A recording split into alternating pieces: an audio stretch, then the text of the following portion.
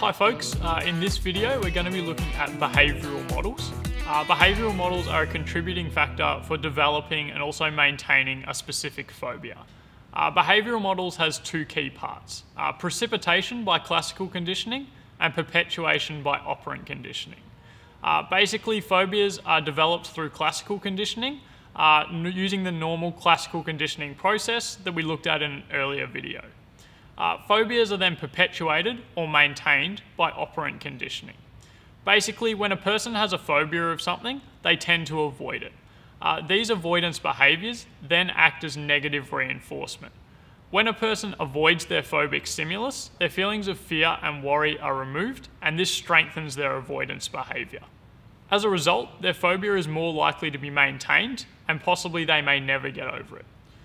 Thanks for listening, and hopefully this clears up behavioural models a bit.